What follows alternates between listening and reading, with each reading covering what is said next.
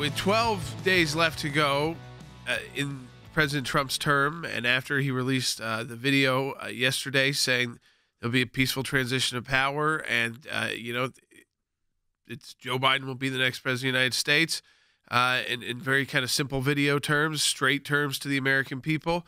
Because of the actions that they believe he incited, and it's mostly Democrats who are floating this idea of impeachment, but it's got Republican public support from at least one House member, Adam Kinzinger, and one U.S. Senator, Ben Sasse. I think at this point, I would say it seems very likely, unless, like you were saying, Dad, unless someone like President-elect Joe Biden really put pressure on Nancy Pelosi to not take this because of the risk of, one, violence, the risk of further dividing the country, kind of playing into the hands of the other side of you just tried to look for any ways constantly to punish President Trump, and you're trying even the last 12 days because you don't like what he said at a speech, which again.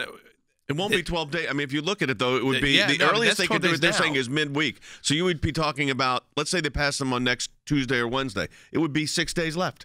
Yeah, so, I mean, Than, I'm going to go to Than because obviously the House could impeach, but how would it get to the Senate in any kind of time where there would be a trial, even if it was a shorter trial? I really don't think it can, Jordan, for a couple of reasons. And let's start with the political one. Just the logistical reason of when would Leader Schumer theoretically take control of the United States Senate. You've got the two races in Georgia that are now both conceded, but, Jordan, they're not certified. And until those new senators can show up in the United States Senate. Certified by January 15th. The January 15th is the deadline for counties in Georgia, and the Secretary of State has until January 22nd. Now, that could move quicker. You're absolutely. I would suspect it would. You should be prepared like it was. Until they show up with their certificates in the United States Senate, you have a leader, Mitch McConnell. So he's the one that would have to determine when those articles of impeachment arrived, when they would be on the floor of the Senate. Now, I mean, Jay, we went through this during the last impeachment trial. There are certain requirements. The Senate has to take them up the next day, but then they work through that formal resolution process to govern the rules of debate. Do you think that Leader Schumer and Leader McConnell are going to be able to come up with a set of rules with, 8, 9, 10 days left in the session to govern impeachment quickly? Because I don't. And so until Leader Schumer has control of the Senate, I just do not see the Senate being able to get up and rolling on this quickly. So I think you have to ask the Democrats the question, what are you looking for? Are you looking for an impeachment trial, or are you looking to incite more unrest? Well, here's what they're looking for. They're looking to remove the President of the United States. Let's not kid ourselves. They're looking to remove Donald J. Trump as president. That's what they're looking for. Where I usually would 100% agree with Thad say, like, there's no way they could come up with rules. Mitch McConnell's wife resigned from President Trump's cabinet because of what he did, or what she believes he did and caused with his speech. So she resigned. So there is some. Again, I'm not saying this is right or wrong. Let's just talk facts here. There are Republicans who, especially in the Senate, who believe because of President Trump's actions over the last 6 weeks or 8 weeks since the general election, cost them the U.S. Senate. I don't think it's always about that. I think candidates have to all run their races, and in Georgia, again, it was candidates who got beat, but certainly you could say that there was a lot of weird stuff happening. That call that was released with the Secretary of State saying you got to do this or you might face crimes, and I just wonder if you get enough upset Republican senators to where things might move quicker. Well, and then you look at this. Look at the time frame of the Georgia counties. Just to be honest with people. Yeah, I think you got to be honest with people. So they have to certify by January 15th. So technically, which is what day of the week? January 15th is a Friday. It's next Friday. Next Friday.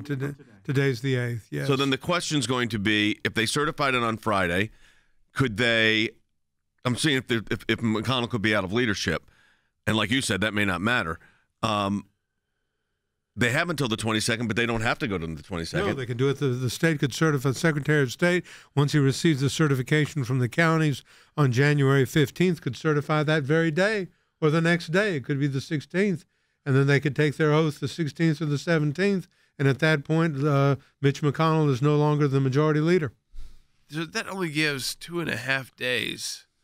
I mean, that would be, Dan, that's another point. Then, even if it was on its quickest timeline, a Senate trial, unless, again, Mitch McConnell and Schumer, while McConnell was in charge, agreed and got this moving.